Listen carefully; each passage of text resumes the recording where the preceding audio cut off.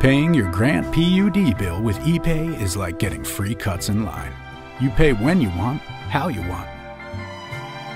Get free cuts in line with Grant PUD ePay. Visit grantpud.org. Ah, dude, I'm just in the theater. It's totally cool. Ah.